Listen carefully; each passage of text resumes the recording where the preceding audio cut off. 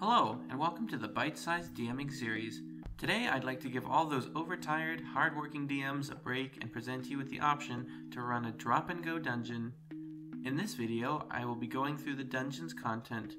Running this dungeon should take anywhere from 1 to 3 hours depending on how you run it. The dungeon begins on a dirt path leading out of the forest from a small village from which your adventure had started. If you'd like, the village can be the place where the quest to explore this dungeon came from, and if you need a name for the village, I would recommend Yarrow. The party will find themselves in a grassy clearing where a large statue of a soldier and a boulder are the most notable objects around them. Players can inspect the statue with a DC 10 investigation check to find the following written in common as a warning to all. Where flames lay rest and webs make bed, leave this mouth alone, should you prefer life over dead. The boulder hides nothing, but players can inspect it if they choose so. The entrance to the cave is hidden behind a wall of moss and leaf that can be discovered with a DC 13 investigation check, upon which you may read, "The entrance of this dark and drafty cave is shown to be without any light. You hear a small squeaking sound behind the veil of darkness. Players will need dark vision or a source of light to see into the cave. However, hidden behind an alcove in the roof of the cave awaits a swarm of bats to surprise the adventurers. As the players get down the hall, they will enter a small circular room where they will find 2 humanoid skeletons and a blood splatter. 2 humanoid-looking skeletons laid sprawled out on the ground. Nothing but bones have been left of them. There also seems to be a splatter of blood near the bodies as well that appears to trail off further into the cave. After rounding the corner, the players will find themselves in a wide open space, as the only source of light being a small fire surrounded by a few goblins. Read. As you enter a much roomier portion of the cavern, your eyes drift to the light of a campfire and your ears pick up on the sound of voices. To the south of the room where the fire lay is a group of goblins. They appear to be cooking something over a spit roast. Players can attempt to sneak around the goblins with a successful group stealth check of 14. If not, the group is noticed by the goblin leader and shaman, Urk Gallican. Should players find themselves caught by Urk and his band, they can attempt to persuade Urk to leave them alone by either intimidating them, persuading them, or bribing them. To intimidate Urk, you'll need to pass a DC 18 intimidation check. To persuade them, you'll need to pass a DC 15 persuasion check, although this will result in them following you to find a moment when your party is at its weakest and attack. And to bribe them, you will need at least 5 gold, although again, this will result in them following you to find a moment when you are weakened and attack the party. After passing through the goblin area, players will find themselves turning a corner and coming to their first choice. Read. Looking westward, you will find a very slanted cliff side which elevates up to a level platform. The party can climb up the slope with a DC 15 athletics check, or they can proceed northward to the sound of running water. If the party proceeds northward, the path leads them on towards an open cave area. The party will begin to hear the splishing sound of water at their feet as they enter. Read. Facing northwest, you see a small glow of light across the end of the room. To the east, you see small glowing pink lights lighting up the hall, as well as that same light to the northeast of the room as well. The party has entered into the older section of the cave.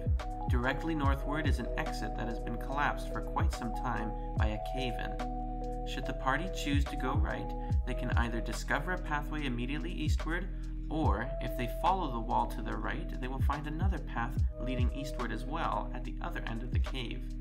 The western half of the cave is made up by large puddles and a small river flowing through the cave. Across the embankment, there appears to be some glowing ruins that light up part of the wall.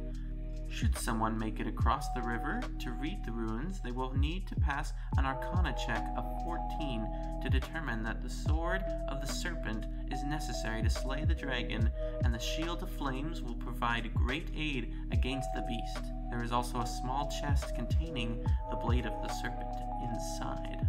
Choosing to go into one of the east-leading pathways, the party will find more pink glowing crystals scattered along the halls.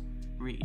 The hall is lit up by the glow of these pink fluorescent rocks that jut out of the ground, and the only other notable feature of this path is the layer after layer of cobwebs covering the area. Either of these two passages they take will run them into two giant spiders that lay and wait for prey. After facing the spiders and turning the corner, the cave will lead the adventurers into an open pathway leading westward again into a spacious room. This is where Gabex the Weaver, a huge spider, has made her nest. Read. You enter a dome-like area, also covered from top to bottom in webs.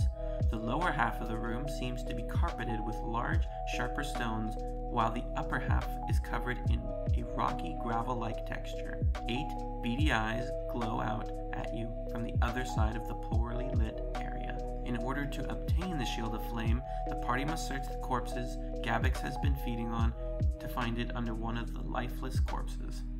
Gabex cannot be reasoned with and will attack all that come into her lair. Should the party proceed westward from the previous fork in the road, they will need to climb up the steep slope. After getting up it, read, you find at the top of the leveled plateau an open entrance going further into the cave. This seems to be where the draft is coming from.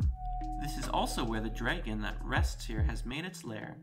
Try to convey that the atmosphere here feels different. For example, your heart begins to race as you feel the pressure of the room rise. Or, the heat in this area intensifies as your skin begins to sweat, and you feel quite uncomfortable in your equipment very quickly.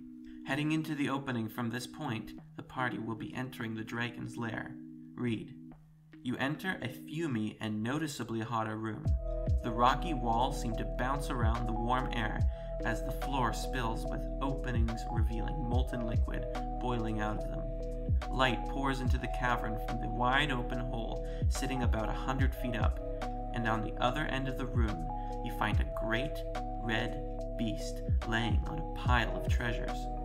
This battle will have a few elements, such as the lava pit and the fact that Cinder the dragon will attack the party head-on due to its prideful nature. The lair consists of hot floors not walkable by bare feet.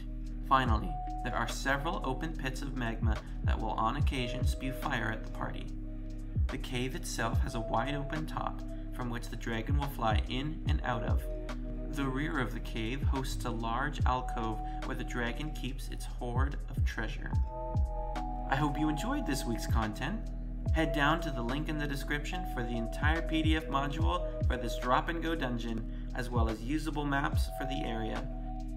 Please like the video and subscribe for more free quality content, and I'll see you next week.